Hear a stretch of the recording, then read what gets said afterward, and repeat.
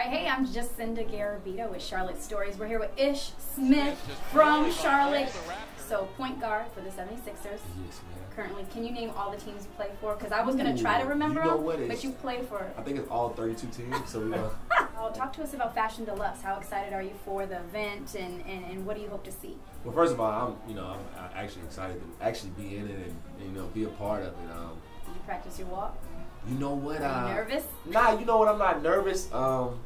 I think I just walk normal. The only thing is I don't want to walk like I'm trying too hard or like I'm some like thug just getting out of jail. You just gotta find a balance. Like it just come natural. It just works. Cannot wait to see it. All right, we're here with Peter Carey, co-creator of Fashion Deluxe. How excited are you for the event, Fashion Deluxe, the kickoff? We are extremely stoked. What does Fashion Deluxe represent?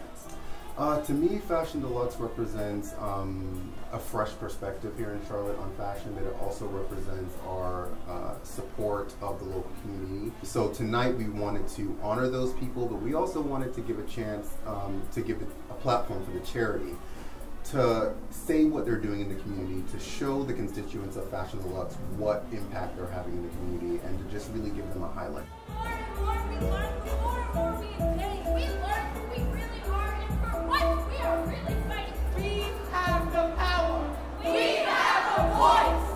I'm Nakia Weiler, Managing and Artistic Director of the Possibility Project Charlotte. And the Possibility Project Charlotte is really an organization that helps to empower teens to become community activists and performing artists.